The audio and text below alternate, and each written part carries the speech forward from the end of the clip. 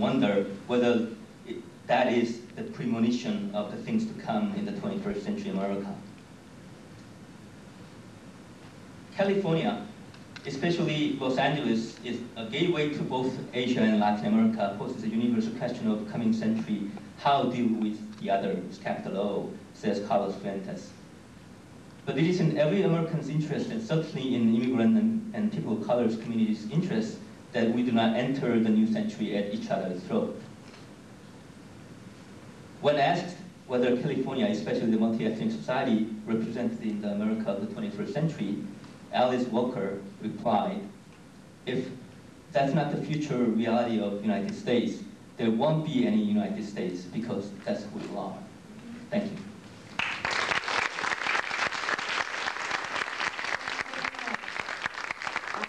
And as promised, we're going to take a break, but instead of 10 minutes, let's just take 5 minutes and keep thinking multi-ethnic America, multi-ethnic coalition, so we don't lose some of this energy and the thoughts that's brewing in your heads, hopefully. So please go for 5 minutes and let's all convene here, because the real meat of the discussion is really during the question answer and the comment period. Thank you.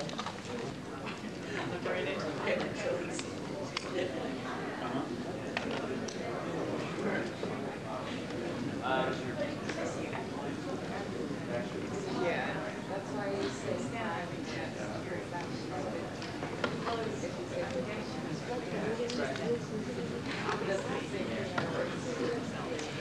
I want a copy of the tape.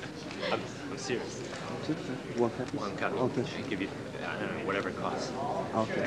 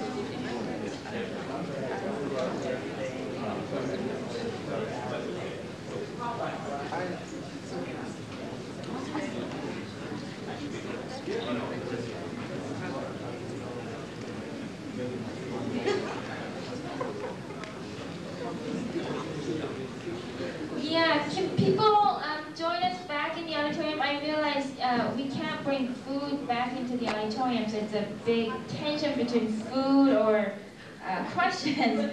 But please, as soon as you finish, please join us back inside. And I encourage all of you who are sitting towards the back to move up closer to the front.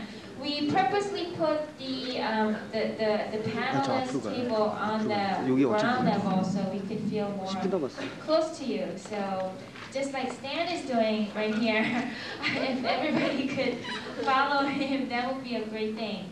And the other thing is, we are on a schedule, so I would like to try to end the exchange, the discussion and question and answer session by 1:15. That gives us about 30 minutes. So I would like to ask people with comments or questions to limit it to one if possible, unless it's a really, really urgent issue, and also to try to be as concise as possible, not necessarily short, but to really give expression to any response that you might have, and also any additional points. Let me just recap very briefly. Our speakers really covered so many things. They have talked about the global economic trends, the unstoppable tide that is pushing international migrants into the Western countries from the third world, and also related structural changes related to some of the information, the transformation of our information system and emergence of information, access to information and technical education as a new area or an emphasized area of struggle. The importance for studying the histories of our communities. And we talked about also revitalizing or how to work with our nation's institutions so that they are strengthened and our democracy is strengthened and is able to handle this profound demographic and economic and social changes. Those are just some of the points. It's not an organized list, so please feel free to come up. There's a microphone in the middle, and you may either direct your question to all the panelists or a specific panelist. So, anyone?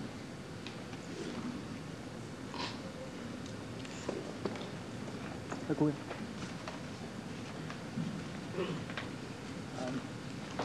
Is the mic on? No, you don't need a mic.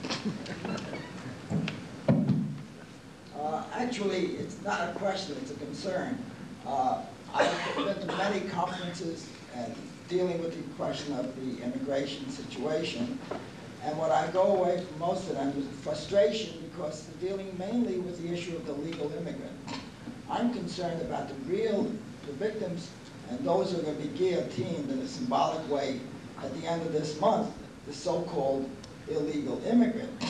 And I just feel there's just not enough attention dealing with that issue. Now, I'm very excited by the panel's discussions, and I get a feeling that certainly efforts will be made to coalesce the different ethnic groups around the issue of immigration. But there are others. I've attended several meetings with groups of priests and other persons connected with the 3 Catholic dioceses in this area, Long Island, Brooklyn, Queens, and the Archdiocese. And there's such panic, there's such pain listening to the stories that I've heard there, but there's been no solutions. And they talk the same language I hear. How do we build broad coalitions, one with our parishioners and with others? And I wondered if something could be done, and I certainly could bring the personnel involved here in touch with some of these clergy who are working on that end. And then there's another group. I come out of the labor movement, and I'll tell you, the labor movement is part of the problem, has been part of the problem, but it's now the victim, because the sweatshops could not exist today without the fair, justified fear of the immigration community who are being exploited in these sweatshops. So I see the FFL has an ad in there. That to me is light years ahead. So I'd like to somebody explore the idea of how do we broaden these different coalitions with some kind of cohesiveness in terms of those of us who are disgusted with the anti-immigration laws and anti-immigration feelings in this country. As a child, I suddenly realized my parents weren't citizens. I probably couldn't have gotten an education. It also didn't deny me the opportunity to defend my country in the World War II. So I really think there's a need to go beyond the coalitions you're talking about, ethnic groupings, but even building beyond that area where we can, I'm sure, build those coalitions. So would you like to just introduce yourself and other people who are going to ask questions or make comments? Well, I'm Sam Hirsch. I'm the co-chair of the Labor Religion Coalition in New York City. Would any of our panelists ask a question? After a brief interpretation of the question. Well, just as it relates to, oh, I'm sorry. 예, 짧게 하겠습니다. 질문할 무단적인 관심인데요. 지금 오늘 자민주의 연대를 얘기하면서 너무 합법 이민자들만 얘기한 것 같아가지고요. 이러한 진짜 희생자인 불법 이민자, 설 이민자들에 대해서 문제를 지적하셨습니다. 그러한 자민주의 연대에서 그런 문제를 어떻게 볼 건지, 그래서 여기 질문하실 수 있는 분이 있으면 대답하실 수 있는 분이 있으면 대답하겠습니다. Well, I mean, as you all recall, when the legislation came about for welfare, so-called welfare reform, a legislative determination was made to make and recognize distinctions between legal immigrants and so-called illegal immigrants.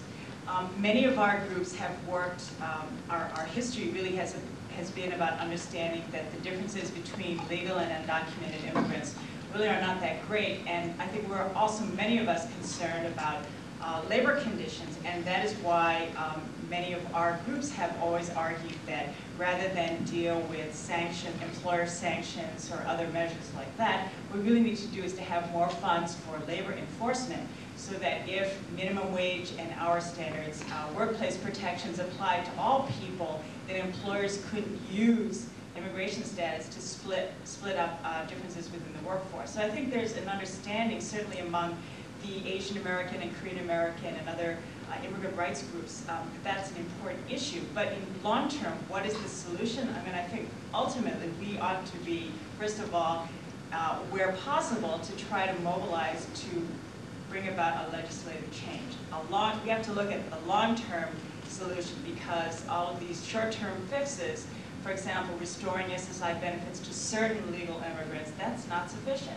And I think if we understand that's not sufficient, then we need to go about thinking longer term about, first of all, for those who are citizens, to be sure they register to vote and know exactly how those congressional representatives voted on issues that are of concern to so many poor people, as well as immigrants and communities of color. And I think we need to continue to educate our own communities, and as well as to challenge those reports in the media which have misrepresented views about immigrants. 네, 그러니까 불법 이민자들의 문제에 대해서 그러니까 이런 단체들이나 이런 전혀 안 다루는 건 아니고요. 그 고용 문제라든지 직장에서의 차별 문제라든지 불법 이민자가 희생당하는 문제에 대해서 나름대로 대처는 하고 있습니다. 하지만 그 지금 당장의 문제를 해결하는 것과 장기적으로 문제를 해결하는 것은 분리시켜야 되는데요. 지금 당장의 문제를 해결한다고 해서 초점을 맞춘다고 해서 장기적인 문제, 근본적인 문제 해결 안 되는 거기 때문에 보다 근본적인 장기적인 해결을 위해서는 그 법적 투쟁이라든지 특히 그 시민권자의 초점이 맞추는 유권자 등록이라든지 그 시민권 관련 활동이라든지 그런 부분이 굉장히 중요하다는 얘기이셨습니다. If I can add to that,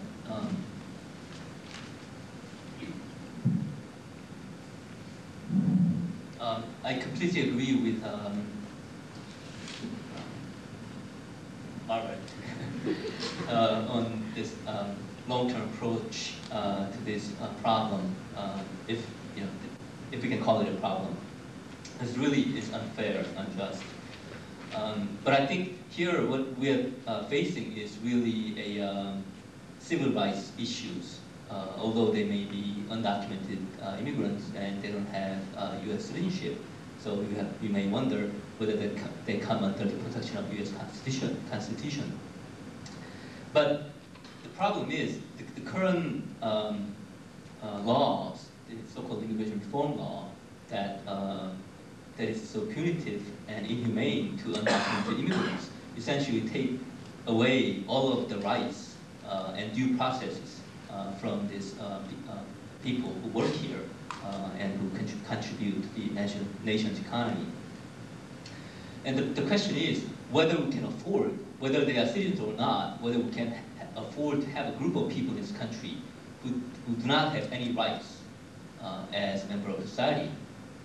And we used to have that group of people hundreds of years ago, and they were slaves. And we know what kind of society we lived in if we had people without any rights.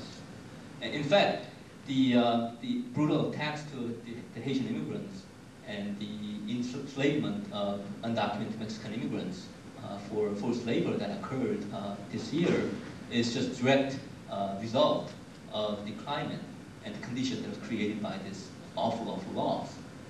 And are we willing to live in a society where things like that happen? And would that not touch us, our humanity, and our interest, and our ability to hold the society together as a one nation? And so it's really a long-term civil rights issues of what kind of society we want to live in, what kind of right we want to give to people who belong to society. So there's a need to raise the issue of undocumented immigrants to the level of civil rights to make an argument, to case for them that we cannot afford to have this sort of problem go on. Yes, Mark? Yeah, you know, this whole immigration thing is, to me, in terms of the battles that are being waged, we're not getting out to the American people what is actually going on right now. Why do you think the Wall Street Journal and other sectors, even within the Republican Party, believe that the current anti-immigration legislation is misdirected? Because they understand that the nature of the global economy right now is already creating massive movement of labor. There are thousands of Americans who live in Hong Kong. There are thousands that are working as oil workers and financial people in Saudi Arabia. There are Americans that are all over the world. I'm not talking small numbers. I heard something like 50,000 Americans living in Hong Kong. The numbers of Americans that have gone in the Maquiladora section of northern Mexico, right? 550,000 Mexicans working over 2,000 factories right across the Rio Grande River. Why are so many of the factories right there? Because the American factory managers want to live on the U.S. side. And then they commute every morning to manage the factories on the other side, right? And so they all live in the U.S. and work in Mexico. The managers, the factory managers. So that the problem is the same open borders that American capital wants for its industry, it doesn't want reciprocity in terms of open borders for migrant workers. And it's perfect sense.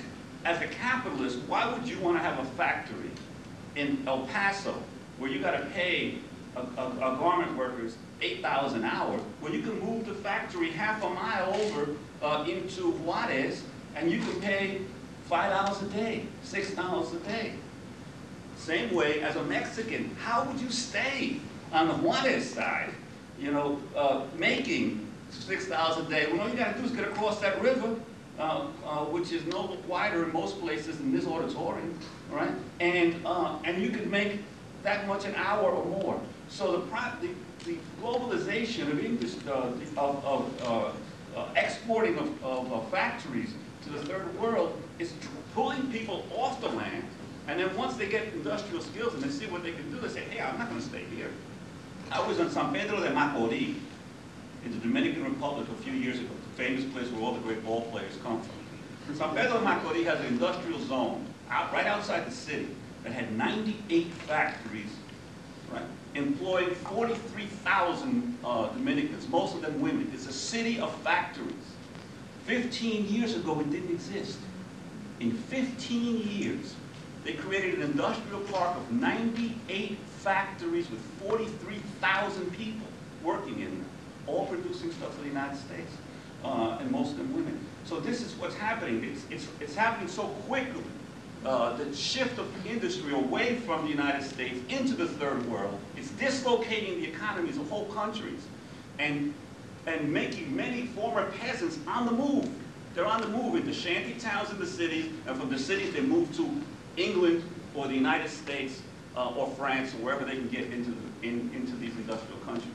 And we've got to explain to the American people that most people don't leave their countries because they want to get into the United States. They're trying to survive. The gap in income is so great now that the #1 source of income in Haiti is the money that Haitians send back to their family members. #2 source of income in the Dominican Republic is the money that Dominicans in this city send back to their people there. Salvador, the same thing. All these countries are surviving from the money that those members of their families who can get to the United States send back home. So that unless you change the gap, unless you increase the living standards in the third world, the immigration is going to continue. People have no choice but to figure out a way to survive.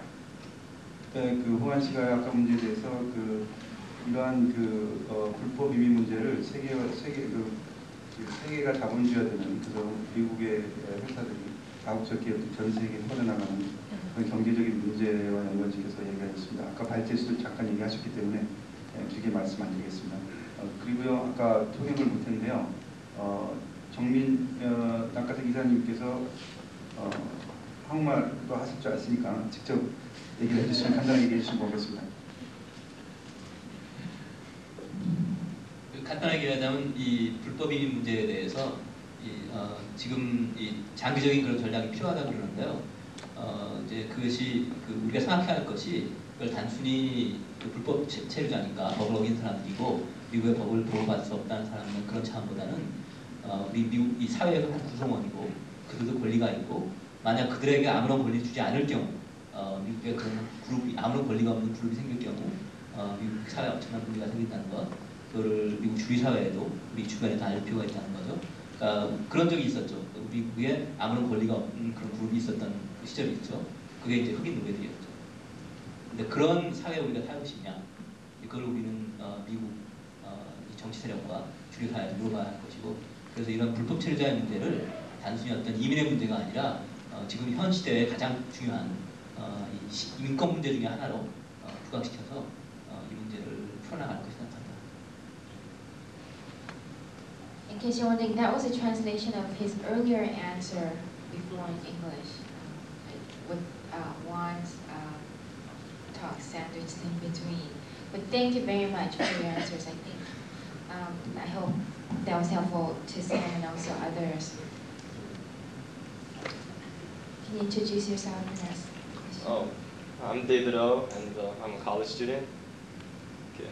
I just wanted to ask, Teacher mentioned before how there was a correlation between strong test performance and good performance in school, along with income. And I was wondering why affirmative action doesn't focus on income instead of race.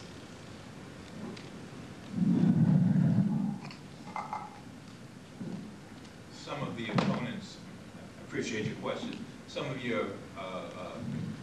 the opponents of affirmative action say that we should replace race-based affirmative action with class-based affirmative action, that is income, and I assume that's the question that you're asking. Okay. The problem with that is that most poor people in this country, in absolute numbers, are white, while African Americans and Latino Americans tend to be disproportionately poor. Most poor people in this country, in absolute numbers, are white. So if we were to say, let's only have class-based affirmative action, there's no guarantee that we would end up with racial or ethnic diversity.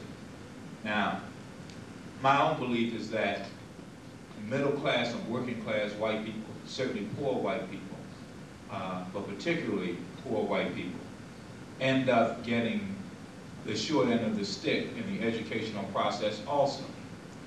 Because high-stakes institutions don't go after them in a way I think fairness would dictate that they should. But what happens is that those folks in particular, to the extent that they do apply to high-stakes institutions and are not admitted, or are admitted and see scholarships that are available which are targeted at people of color. By the way, those scholarships are under attack and being knocked out in some places. They then resent people of color, and particularly African Americans.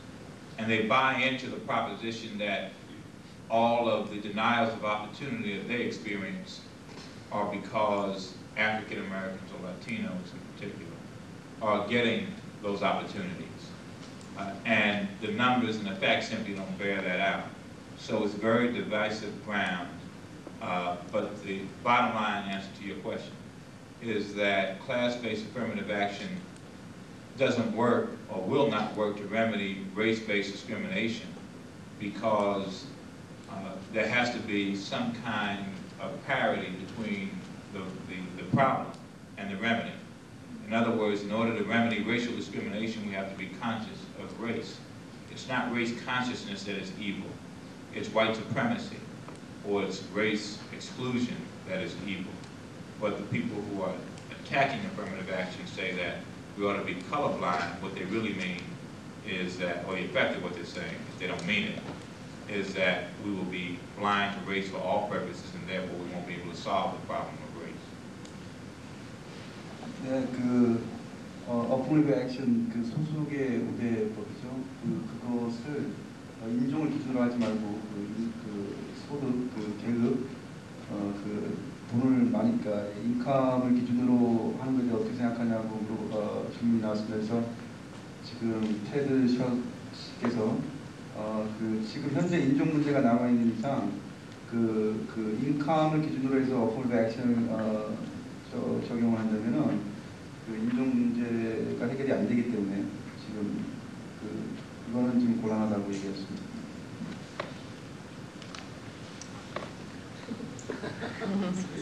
You can also ask questions in the Korean language.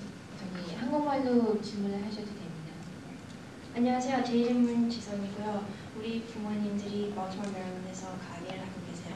근데 거기서 일해본 경험이랑 태처 분이 얘기하신 경험, 이렇게 African Americans나 Korean relation이 관심이 많아요. And my question is directed towards Mr. Shaw. And the question is, I'm sorry, I'm going to have to repeat what I say in English. As a Korean and having parents own a grocery store in Baltimore, Maryland, which is the situation that you talked about. My concern is that I'm sorry, I'm losing my train of thought. My question is, you suggested earlier that we needed to work on the relations amongst the Koreans and the blacks, and I'm sorry. Okay. How are we at this point equipped to deal with that issue? Because having been a Korean and having Korean parents working in those stressful conditions and understanding the other line as well of the other society and what they go through, are we at this point equipped to deal with those two issues? Because I understand that my parents can be stubborn as well as the other. So are we equipped to deal with that? I think we are, if we find ways to get past the barriers that are evident between us, whether those barriers are language or other cultural manifestations. Very often people simply don't get to the point where they see the other person as first a human being who has at bottom the same kinds of dreams and aspirations as they do. Those of us who have been fortunate enough to travel around the world to other places, I think one of the most important lessons we learn is that whatever the outward manifestations of difference are, that people all over the world basically are the same. That the differences that divide us are more superficial than we sometimes let them be. I think the issue is whether we find the mechanisms, the fora, the places where we can get past those barriers. And that might mean organizations that specifically promote dialogue between Korean Americans and African Americans, but it also may mean, if those organizations don't exist and we don't start them, just attempts by individuals to have dialogue with other people. And language and culture certainly makes that more difficult, but not impossible. We simply cannot stop and say these differences are too great to overcome because the alternative is unacceptable. 네, 테드 셔 씨의 다시 질문하셨는데요. 한국 가지기 잠깐 질문 있었습니다. 부모님께서 가게를 빈민가에서 가게를 운영하고 계신데 아까 테드 셔 씨가 말한 그런 서로를 이해해야 되고 그런 걸 알지만 그런 부모님을 지켜보면서 그런 현실 속에서 그런 걸 과연 할 수 있는지, 그러니까 서로 이해하고 연대할 수 있는 게 가능한지에 대해서 물어봤습니다. 그래서 테드 셔츠가 대답하기를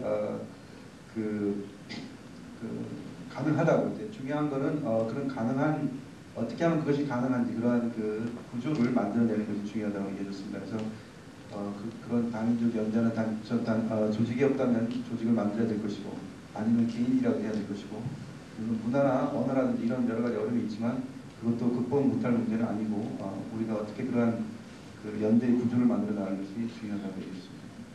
Can I just, I'm not satisfied with my answer. I just want to say something very quickly. And it's this. If we are going to, if for example, we have Korean-owned stores in African-American communities, and we find ways to do business together, no matter how uneasy the relationship is, at some level or another, there's some kind of communication going on. There's some kind of interaction going on. We are interacting already. The question is whether we are going to find a way to make our interactions count, to build bridges. And that's a question of effort and commitment. But we're going to be interacting. We already are. And I'm saying that the alternative doesn't work well. So we can find a way. We may not be well equipped, but we have to get to be better equipped to do it. Yeah, I'd like to add a couple of things about this, because I think that first of all, back in the early 1980s, I was a reporter at the Philadelphia Daily News.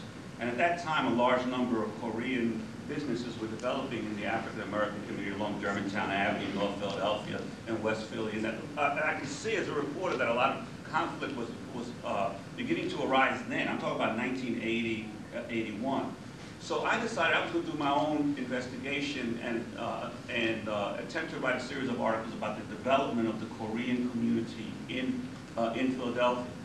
One of the things that I began to conclude, and I think we often mistake form for essence in social phenomena. You know, like the Irish and the English have been fighting, and everybody's always called it a religious war. No, the religion is the form it took. The essence was a colonial domination of a people by an imperial power.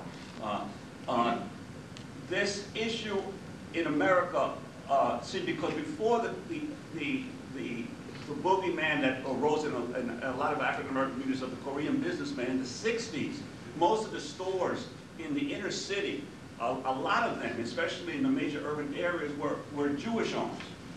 The riots of the 1960s, especially after the assassination of Martin Luther King, where in 1 week there were riots in 125 cities in the United States. Not one like in LA. There was 125 cities in the United States that rioted. Drove most of the small business community out of a lot of the inner city areas. What had happened then, beginning in the 70s and 80s, because there was still a business climate, someone had to fill the gap. The reality is that a lot of times what happens is, for instance, in our own Puerto Rican community in the early 1960s, most of the businesses started being bought up by Cubans who began immigrating, and a big conflict arose between Puerto Ricans and Cubans. Why are the Cubans owning all the jewelry stores and all the grocery stores in our communities? And the Puerto Ricans felt that the Cubans treated them in an arrogant manner. It was not a national conflict. It was a class conflict that developed. Most of the Cubans were declassed. They had come from a very high class. They had suddenly been reduced to having to be small businessmen, and they resented it, right? So you had basically a class conflict which was masking itself as a cultural conflict between Puerto Ricans and Cubans. Most of the bodegas to this day in New York City right now are owned by Dominicans. They used to be owned by Puerto Ricans. However, there is not the same kind of conflict that has developed between Puerto Ricans and Dominicans as there were in the 60s between Puerto Ricans and Cubans, because both immigrant groups came out of the same poorer classes.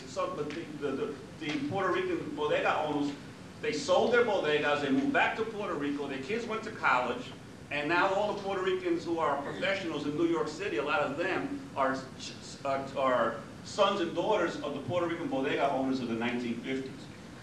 And so that you got to look at the class nature of some of these conflicts. What I found in the early Korean businessmen in North Philadelphia, that many of them were from middle class, but they were engineers.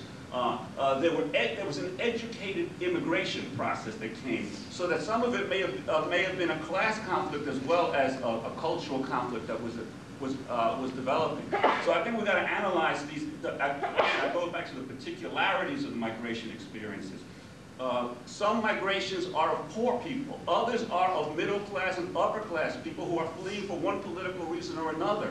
And the way they express themselves in the new country and how they progress has a lot to do with who they were, who their families were, and where they came from in the original country. You can't separate the migration here from their experiences back home. 네, 호환시에서 한국 갈등을 단순한 문화적 차이나 그것보다는 그 배경에 깔려 있는 그 계급의 문제로 봐야 한다고, 그런 것을 다양한 예를 들어서 예를 들면은 본인께서 경험하신 1980년대 초에 필라델피아에서의 경험이라든지, 아니면은 1960년대에 한인들이 그런 흑인 비가에서 사업 운영하기 전에 이제 이태인들이 주로 많이 했었는데요. 그때도 마틴 루터 킹 목사가 돌아가신 그 후 주에 일주일 동안 약 125개 도시에서 전국적으로 폭동이 일어날 정도로, 그리고 그 이후에 또 다른 소수민족이 그 자리에 들어가서 또 갈등이 생기고, 그렇기 때문에 이것을 이제 계급 문제로 배경에 깔려 있음을 이해를 해야지만 거기에다가 다른 문화적인 문제, 다른 문제가 첨부된다고 얘기했습니다. I'm sorry, if I could just add one other thing. The reason why I think so many of the Korean businesses developed within the Black and Latino communities is because the nature of racism in American society. The fact that this was the area where rents were the cheapest, where it was easiest to break in because of the very nature of racism. That's how I've been in Haiti many times. You know, most of the business class in Haiti is Palestinian, Syrian, and Lebanese. And there's a great resentment of the Haitians about the Palestinians, the Syrians, and the Lebanese that dominate most of the merchant and economic community. So in many countries, the conflicts between the traders and the businessmen and the poorer people of the country manifests itself as a national conflict when it's really not, when it's really, in essence, a class conflict that's going on, but many countries, the nature of the way they develop, that you develop certain classes of merchants or others around specific nationalities. So we shouldn't let these things make us think that it's one people against another. It's a class division that manifests itself that way. The media wasn't very helpful in clarifying that point of view at all. Why don't we take one more question, because we actually promised to end at 1:15 and it looks like it's going to be at 1:30. Would you like to just briefly add? Yeah, if I can add to that, I didn't have time to talk about the demographics and statistics about Korean American community that much because I ran out of time, 10 minutes. But one of the statistics is that over 60%, like 65% of the male Korean immigrants have college degree. So that just shows you the class nature of immigration. And these were the frustrated middle class of South Korea who fled the harsh dictatorship, whose economy was also failing. There's one context. And let me just tell you my own experience that I usually don't talk about that openly in, for example, Korean community setting. This is multicultural setting, so I can't talk about that openly. See, I had, or the people who's involved at NAKASEC, most of them had real problems during the LA civil disturbance, the way the Koreans were mobilized and Koreans were dealing with the crisis. To give an example, I hope they are not here, but in one of the Korean radio stations, broadcasted for 24 hours, calling for young Korean men to come out and defend Korean town. But what are they defending? What they're defending are these rich and well-off Korean store owners. So there were several Korean young men, youth, who died, who gave their life to protect those stores. And one of them is a cousin of mine, a friend of mine. They were actually in poverty. So this poor young kids with promises, who was trying to do good things and protect the honor of Korean community, whatever, was misled by this fringe of Korean ethnocentrism, for lack of a better word, to protect someone who's much richer, who didn't want to hire a security guard because he wants to save money. And is this justice? Is this the type of things that we want Korean community to become? So we really need to think about the realities of, and some of that should involve our self-criticism and self-evaluation of where our community came from, where we are. I think we may not be able to change every one of our, I guess, my parents' generation and your parents' generation. Maybe we can try, but I think what's important is that we don't carry this problem, this division, into the next generation. And there's real danger, problem of that happening, and that we really have to start working so that we go beyond this problem of seeing things superficially and really seeing what the problem is. 우리말도 간단하게 해주시네요. 그러니까 우리 소위 하는 갈등이라는 문제에 대해서 우리 인종 문제나 민족 문제의 편견으로 많이 생각을 하는데 진짜 이제 봐야 할 거는 그 안에 있는 사회적인 구조의 문제고 계급의 문제고 가진 자와 가지지 않은 자의 문제 이런 것을 봐야 한다는 것이죠. 그러니까 우리 한인타운에 있는 한인타운을 지키자고 사회 사태 중에 저는 그 생생히 기억합니다만 언론에서 한인타운을 지키자고 젊은이들 나가서 지켜라 하고들 많이 요구를 했는데 그 사람들이 한인타운 뭐를 지켰냐 이거죠. 결국 지킨 것은 이 한인타운은 가장 이제 돈이 많고 부유한 사람들 재산을 지켜준 것이지 그것이 과연 코리아타운이냐는 것 상당히 문제가 있다는 것이죠. 우리가 이런 문제에 대해서 구체적으로 과학적으로 인식을 하고 이런 문제들을 우리 전 세대는 완전히 해결하지 못한다 하더라도 이런 문제의 뿌리를 다음 세대까지 갖고 가는 그런 불상사가 없도록 노력을 해야 합니다. Okay. My name is Charles Chantika. I'm an attorney and executive director of Citizens for Limits on Campaign Contributions. I was just wondering what the panel thinks about using the political petitioning process, either to put a candidate on the ballot or a referendum on the ballot, as a way of creating coalitions. Because I'm interested because last year we organized a petition drive that got 70,000 signatures to try to put a campaign finance limit thing on the ballot. And 60 to 70% of our petitioners were of Asian background. They came from our law firm. And every week there would be one bad story about how a petitioner would be confronted with someone who said, go back to your country. But for every bad story, there were 10, 20 stories from people saying, you guys are doing a great thing, And my Asian petitioners, often I'd hear that African Americans would always sign in higher numbers. They're on the streets talking to strangers, saying, will you sign our petition? And, clearly, none of those African Americans who signed those petitions think Asians are buying the government. They think quite the opposite. And, we're considering doing one for proportional representation. That's just kind of a comment because it's just kind of getting started. But what do you think of getting actually involved in the political process and coalitions as a way of uniting?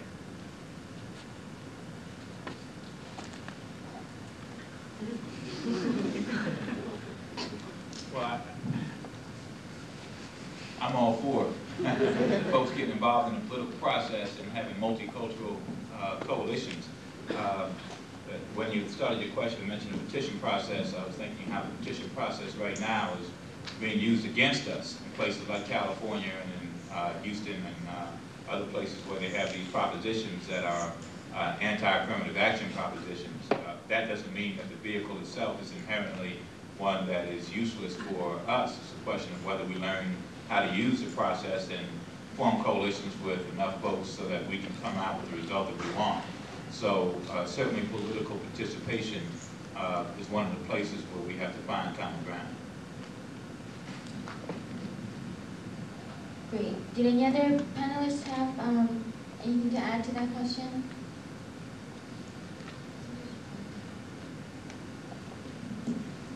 네, 전화만 하겠습니다. 선거 자금법 개정과 관련 변호사님이 내신 말씀이 예를 들어서 이게 정치 활동에 있어가지고 어떻게 단민족 연대를 하는 부분에 대해서 어떻게 할 건지 그거에 관련된 질문하셨습니다.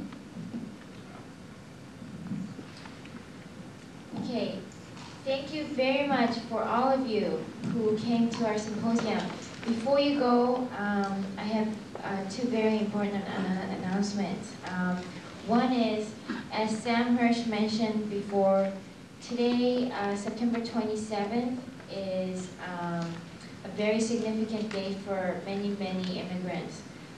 It is the last day when an undocumented immigrant can leave the United States to avoid the 3- and 10-year bars on re-entry. This is for immigrants who are eligible to get legal status through marriage or employment or other means. Anyway, so that's the situation, and we have another law that would permit those people to process their status application forms in the United States and to avoid the bars in cases where they are eligible to become legal permanent residents. But without the extension of this law called 245I, that will not be possible. It'll end in tens of thousands of separated families, long waiting periods for family members, friends, and also business employees, etc. And we have materials outside, so please sign a sample letter that's provided for you on your way out. It is so important that you help us with this project as your, no matter what your nationality is, this could be the first step toward building the multi-ethnic coalition that we talked about. Second thing is, this morning's program is part of our NAKASEC's 3rd anniversary events. So the second portion is left, which is the evening banquet starting at 6:30. There are directions and materials available at the table. So please join us for the banquet as well. It's going to be a more festive program. And all of the panelists are invited also, and there'll be other people who would be interested in continuing this dialogue on multi-ethnic coalition building and what we can do. So all of you are invited, and thank you again so much for coming. Have a good weekend.